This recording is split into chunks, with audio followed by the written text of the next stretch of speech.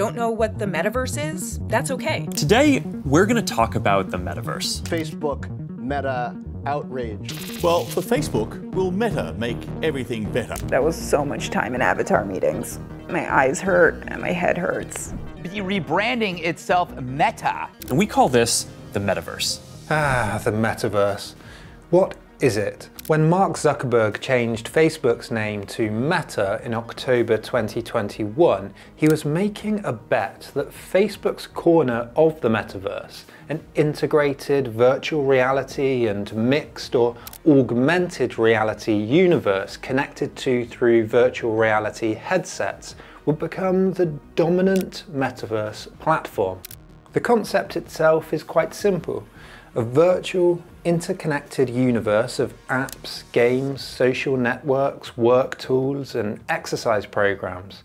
In other words, a second virtual world, which is where the prefix meta comes in, meaning above, beyond, or transcending.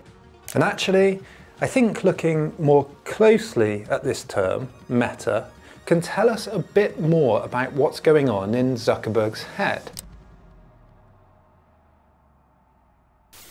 So let's look a bit closer. What does meta mean? Well, a meta rule is a rule governing all other rules, like the idea of majority rule to pass new rules. Metaphysics is the study of the very first principles of things like being, identity, free will, and the universe, the study of time and space, or the question of what it really means to be a person. And meta-narratives are stories that lie at the foundations of many other stories, like the hero's journey. So what does this mean when used in metaverse? When you buy a Facebook Oculus Quest headset, you can log in to their metaverse.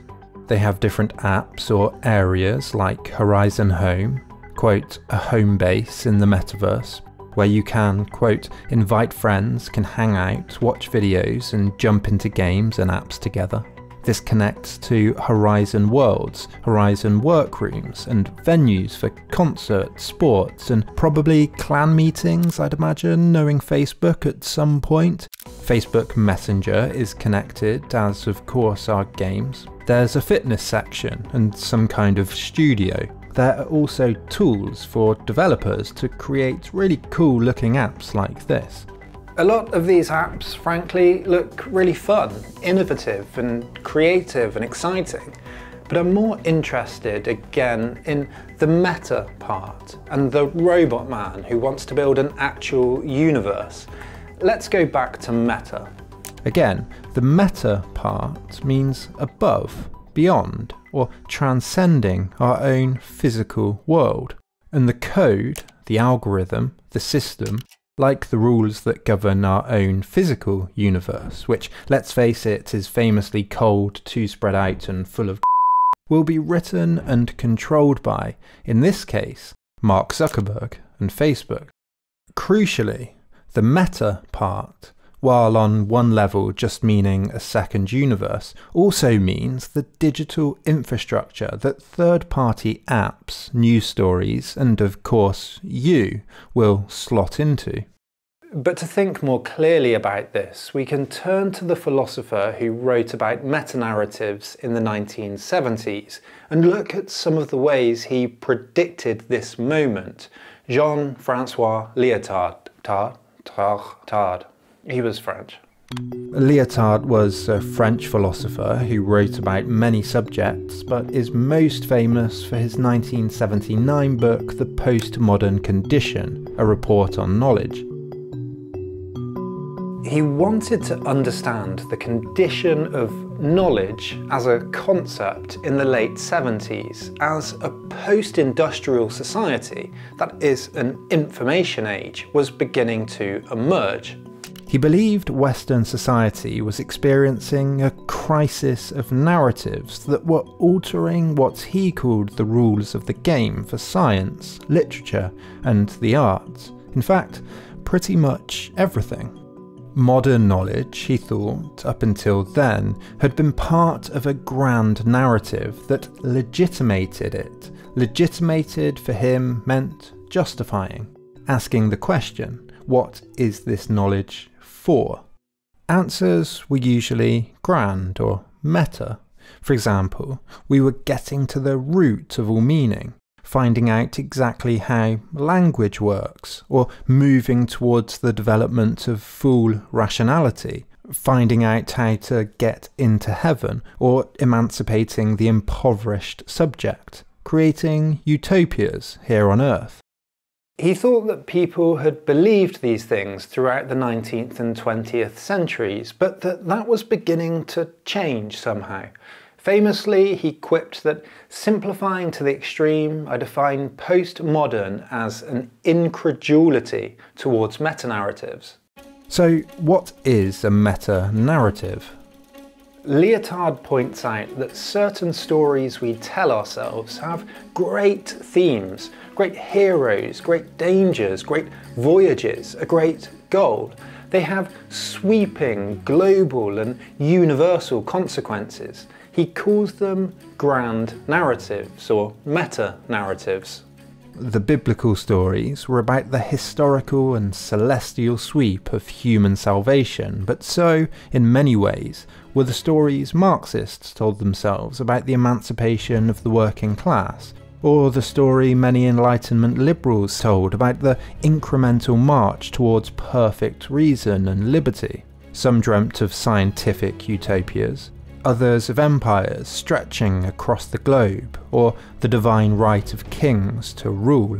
Whatever the meta-narrative was, it legitimated and justified other things, other actions, ideas and beliefs, ways of living, and they were passed down from generation to generation by custom and formula. As the modern period advanced, though, there was one meta-narrative that dominated above all others: science.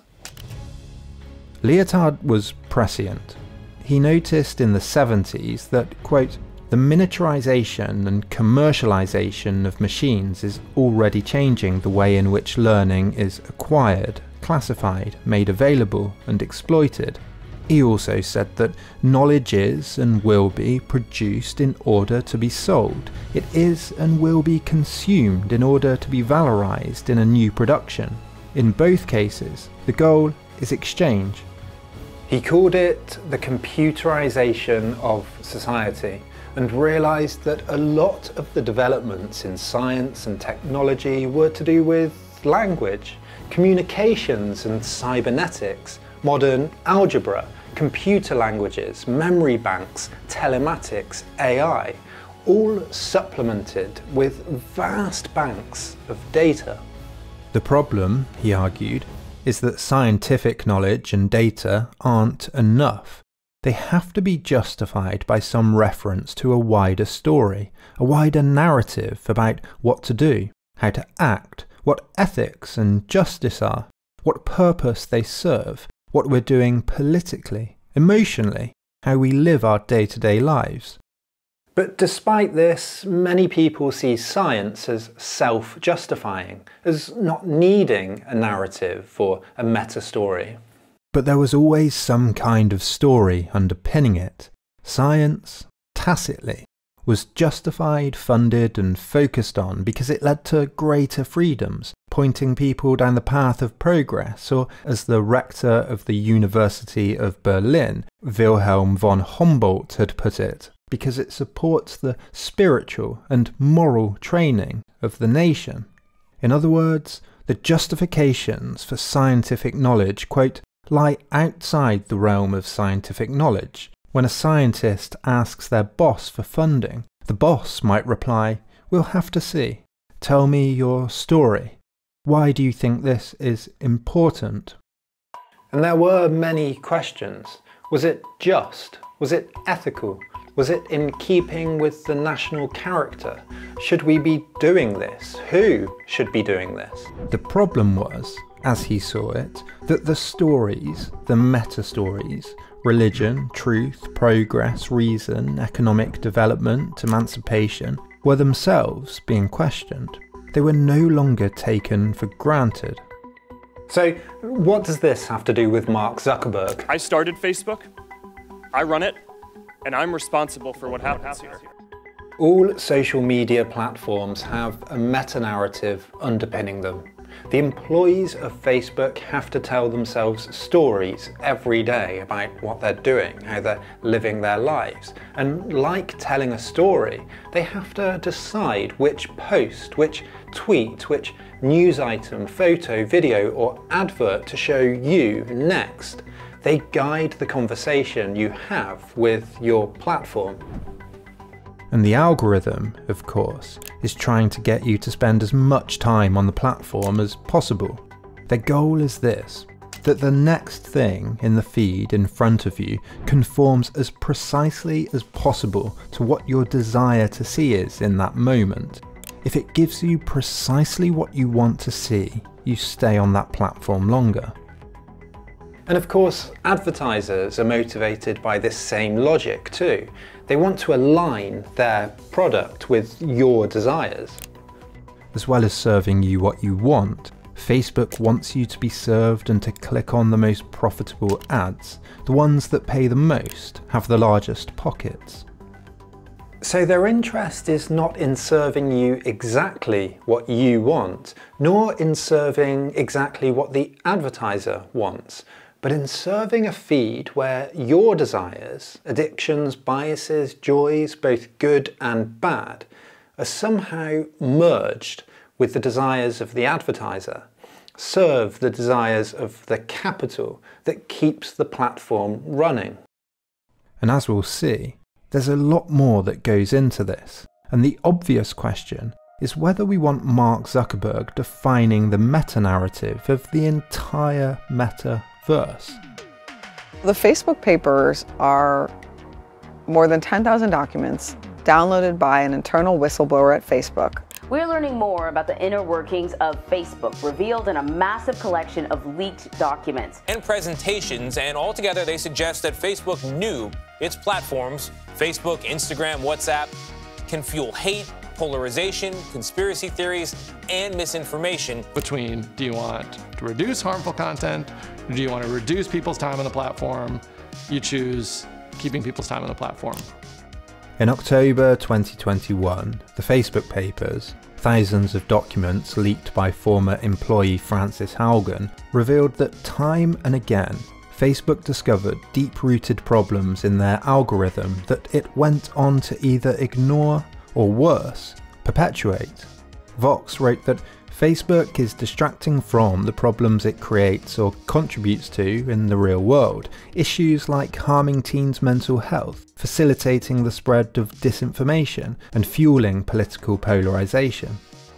The documents show just how many decisions are made at Facebook not by an algorithm, but by actual people at the company, behind closed doors, telling themselves stories motivated by profit that ultimately, and I think terrifyingly, affect all of our lives. To take just a few examples, last year Zuckerberg testified before Congress that Facebook removes 94% of hate speech on the site, while the leaked documents reveal that internal researchers estimated that the number was closer to 5%. I mean, is that not perjury? Another revelation was that the developers gave the angry response emoji a 5 times greater weighting in the algorithm than the like response because anger kept Facebook users engaged longer. That means if 4 of your friends liked a post and one of them angry responded to a post, the algorithm would show you the angry one. Facebook also regularly makes decisions that have global geopolitical implications. For example, Zuckerberg personally made the decision to block the account of a teacher in Vietnam who had been critical of the Vietnamese government, leading to the teacher's arrest and several deaths in a raid. And during the Stop the Steal protest, when Trump supporters stormed the Capitol in Washington, the papers revealed Facebook had a Capitol protest break the glass response, with levers set up ready to demote certain content and freeze comments in certain groups. Now, whatever you think of any one of these cases individually, does anyone out there really think that Mark Zuckerberg lording over literal levers like he's playing some real-life version of SimCity is a good idea? What's been seen over the history of monopolistic, closed-door, secretive institutions is that without checks and balances, democratization and transparency, those hovering over those levers often get greedy, naive and arrogant, or just slip up, pulling the wrong lever and accidentally, well, game over. And I'm not sure we want a game over on an entire universe. And if that wasn't enough, even Meta employees are concerned. One asked in an online meeting, how could we avoid a dystopian reality where the metaverse is used as an opium for the masses? And that's before we even get to the privacy problems that come with the expansion of data collection into the metaverse. Already having access to a trove of user data that has no precedent in history, virtual reality will give Zuckerberg data on finger movements, facial patterns, the layout of our homes, data from virtual work meetings and fitness apps and so on. This is terrifying. And in fact, only 50% of Facebook's own employees think the company is making the world a better place. Haugen said that, I genuinely fear that a huge number of people are going to die in the next 5 to 10 years or 20 years because of choices and underfunding by Facebook. Okay, let's return to Lyotard. Why does he think that people have become incredulous towards meta-narratives in the postmodern era? And how can this help us think about what we should do about the metaverse? Lyotard points towards new postmodern sciences emerging in the post-war period as an example of why meta-narratives are being met with skepticism. He writes, postmodern science, by concerning itself with such things as undecidables, the limits of precise control, conflicts characterized by incomplete information, fracture, catastrophes, and pragmatic paradoxes, is theorizing its own evolution as discontinuous, catastrophic, non-rectifiable, and paradoxical. It's changing the meaning of the word knowledge while expressing how such a change can take place. He's talking about things like chaos theory and quantum mechanics that have undecidability built into them. This, he argues, is a more accurate representation of the postmodern condition. We can no longer represent the world fully truthfully, accurately, universally, unequivocally. There are different positions and values everywhere, and so no one, not even scientists, can have a monopoly on the truth. In other words, even if we replaced Mark Zuckerberg with the wisest, most benevolent philosopher king, they'd have no more legitimacy in deciding how the algorithm should function than any of the rest of us. For Lyotard, the postmodern condition is not about universal consensus, but about dissensus, friction, resistance, and struggles between incommensurable positions. The problem is that when it comes to a corporation like Meta, the guiding principle, ultimately, has to be shareholder value and closed-door decision-making. The only guiding principle is engagement and capital. Values go out the metaverse spaceship window. In a quote that we can easily imagine being applied to the Facebook newsfeed, Lyotard writes that today, capital is the degree zero of contemporary general culture. One listens to reggae, watches a western, eats McDonald's food for lunch and local cuisine for dinner, wears Paris perfume in Tokyo and retro clothes in Hong Kong. Knowledge is a matter for TV games. It's easy to find a public for eclectic works. By becoming kitsch, art panders to the confusion which reigns in the taste of the patrons.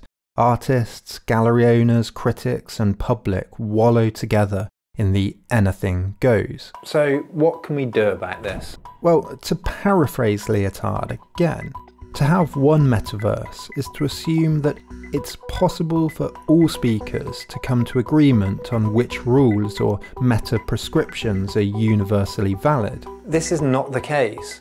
We should all want to contribute to how we use these platforms. We should, as Lyotard writes, favour a multiplicity of finite meta arguments. As he presciently wrote, increasingly the central question is becoming who will have access to the information these machines must have in storage to guarantee that the right decisions are made. What does this mean in practice? As media scholar Ethan Zuckerman has argued, we should learn from the way the UK and US treated early radio and television as public goods. In the UK, the BBC was created to provide a regulated public service, independent from direct government control.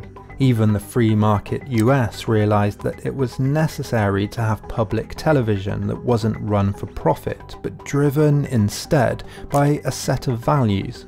Today, PBS and NPR are the most trusted media brands in the US, according to polls. Wikimedia, for example, the parent company of Wikipedia, runs on similar principles. They don't track users, sell data, and are run entirely on donations, proving that a different model is possible. We should, as Zuckerman argues, approach internet platforms in the same way.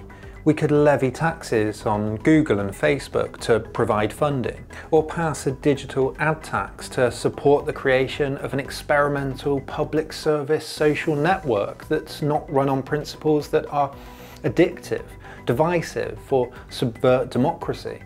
We could support open source alternatives where users could contribute to decisions about how the algorithm functions. In the Netherlands, for example, a group called Public Spaces advocate allocating funds for open source alternatives to US tech giants. I think the key to the postmodern period is contribution, openness, real democracy. The robber barons of the 19th century created huge exploitative monopolies in infrastructure, oil, industry, that were ultimately broken up and regulated because of the clear danger they represented to democracy. And that was over 100 years ago. If we don't do the same with social media corporations, we're in real danger of going backwards, and worse. No single organisation or person should have control over the meta-narrative. In democracies, we all deliberate and decide together. We all, as Lyotard said, have mini-narratives of our own to contribute.